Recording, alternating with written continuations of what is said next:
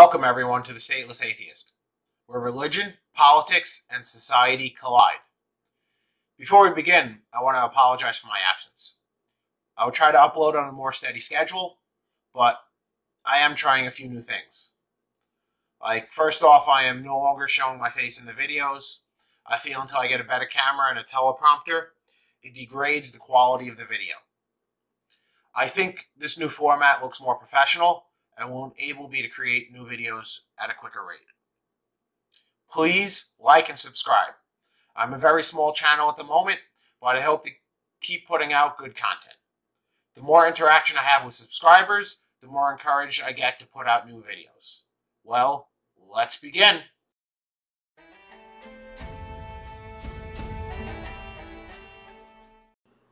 Today I'm going to talk about Jeffrey Freeden's morphological conception of ideology. But before we can discuss Freeden's view, we need some historical background. In both Platonic and Christian views, all knowledge is independent of the observer. It is instead objective. And humans simply discover the truth. During the Enlightenment, this changed. Now, humans or the thinking agent can be viewed as the creator of knowledge. Implicit to Lockean empiricism is that knowledge of the external world comes from our subjective sense experience. Having a different configuration for our senses would result in different experiences. Marx had a different view than both of these. While Marx did not have an explicit view of ideology, we can compile his idea through his various writings. He argued that the social identity of the individual altered their experience, and therefore their knowledge. Being a materialist, he believed material factors were the causes for all events and phenomena in the world. He further believed that capitalist social reality is a contradiction, as were all previous social realities. In capitalism, there are two classes with divergent interests, the bourgeoisie and the proletariat. These clashes would result in conflict. Capitalist ideology solves this contradiction in the mind. Unfortunately, this just hides the true antagonist relationship between the classes by distorting our perception of reality. He called this distortion a false consciousness. This false consciousness is used to compel the proletariat to follow the bourgeoisie by telling them things like everybody should pay their way. However, this falsehood isn't always deliberate. Sometimes it is simply a consequence of the origins of class struggle. Adam Smith, who Marx admired, is an example of this. He believed that Smith was simply explaining economic reality from the bourgeoisie perspective because that was the dominant view of society. Bentham, on the other hand, Marx believed to be an apologist for capitalism. While Marx considered his view as objective and scientific, it must be asked, wouldn't his idea also be created by his experience? If so, isn't it also subjective? Some Marxists today admit his view is also an ideology, but they believe it is closer to reality than others. Marx's view that knowledge was relative to the time, place, and thinker was one expression of skepticism since the Enlightenment. The notion that absolute truth was possible in any field was dismissed, except maybe for the hard sciences. Karl Mannheim based his account of ideology on Marx's ideas, but he rejected Marx's political conclusions. In Mannheim's view, all knowledge was relative, originating in the lives of groups or classes. He believed ideologies to be ideas that are incongruent with reality, which exist to support the status quo. We don't know the full connotation of what he meant by incongruent with reality, but in order to try to come to grasp with that, we would need to answer the question of how ideas relate to material reality. Mannheim differentiated between the particular conception of ideology and the total conception of ideology. The former is a set of ideas that are used to uphold the interests of a particular group and to deceive rival groups. The ideological weapons used by the bourgeoisie are an example of this. Total ideology, on the other hand, is the way of thinking in all society or of a particular time period.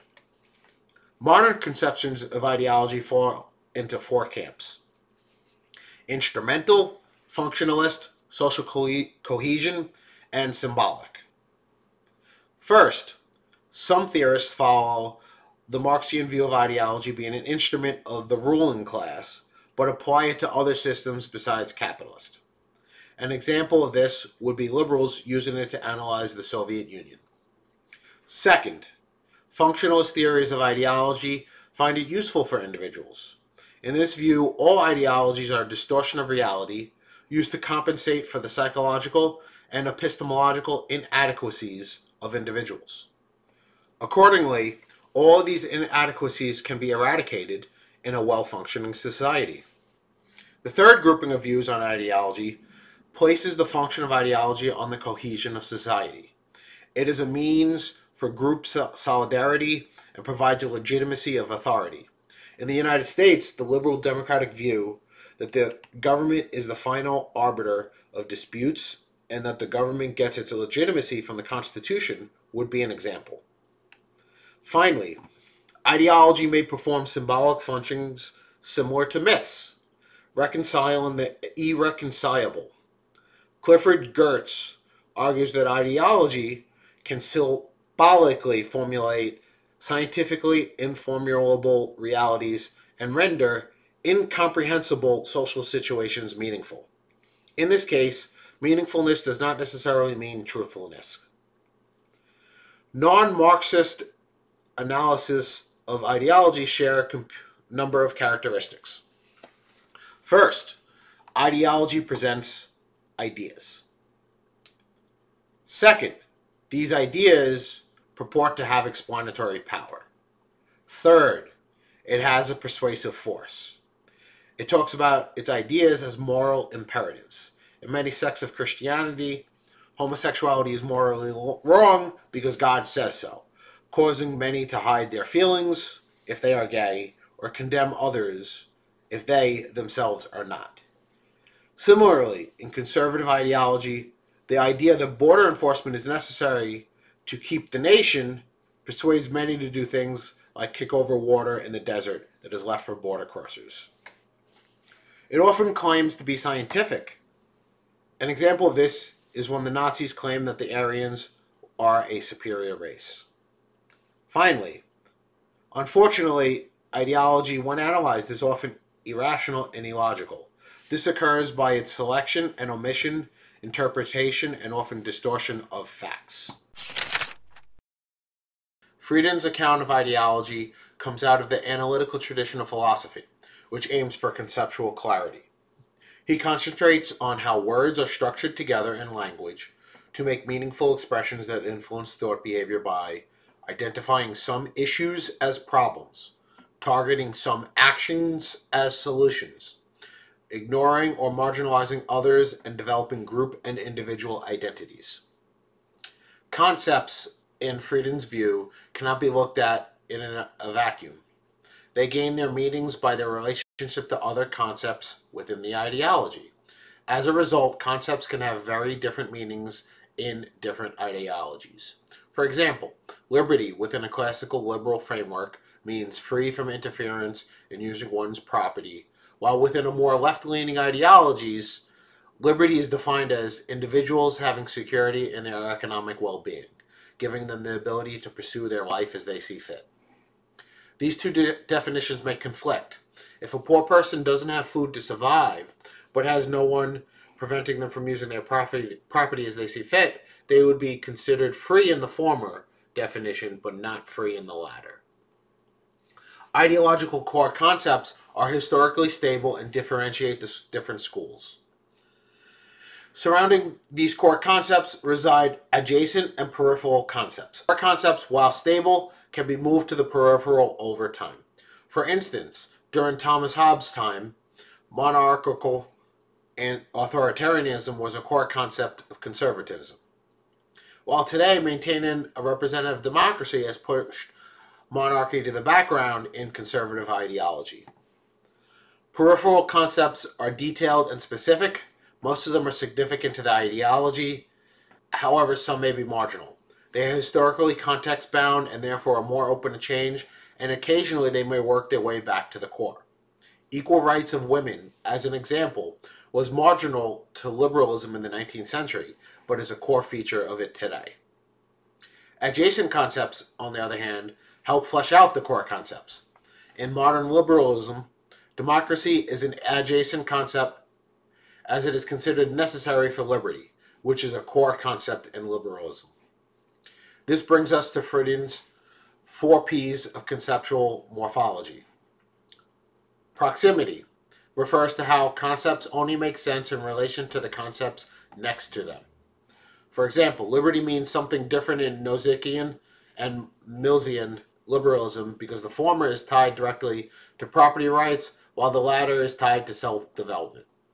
While both property rights and self-development may exist in both conceptions of liberalism, the proximity they have with liberty differentiates the term.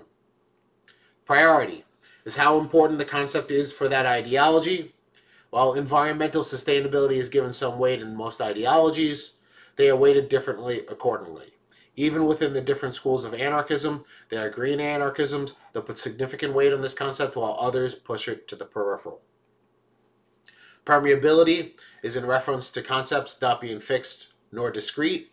For example, the nationalist right has adopted some concepts from anarchism, like anti-capitalism, but have morphed it into anti-Jewish finance and against international migration.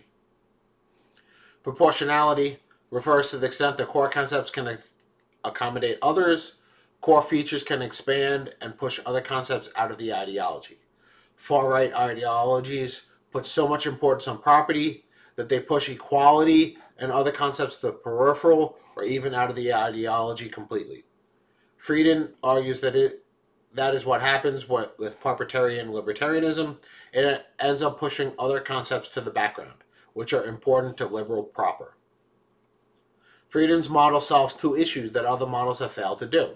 First, it explains why ideologies adapt and produce different sub-branches while still belong to the same ideological family. Second, it gives a good reason why political concepts have distinct interpretations in different ideologies, which causes them to talk past each other. Freeden's conception of ideology may explain why there's a lot of crosstalk between different ideologies. As already explained, liberty means something different in classical liberalism and in social anarchist systems.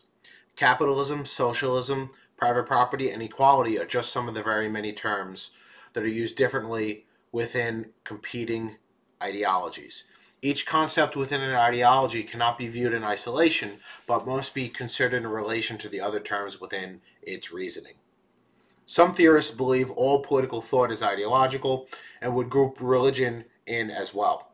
Regardless, if you consider religion an ideology or not, I think this model can help us also explain why theists and atheists cannot agree on what constitutes free will, omnipotence, or morality. While atheism itself is only the answer to a single question, do you believe in a God, and therefore is not an ideology, many atheists subscribe to humanism, or at the very minimum, reject the ideas of religious ideology, so they would have a different ideological view. I have a lot more thoughts on ideology, but this video is already getting long, so I will do a separate video on them. Thank you, and goodbye. Thank you everyone for joining me. Please like and subscribe. I'll see you soon.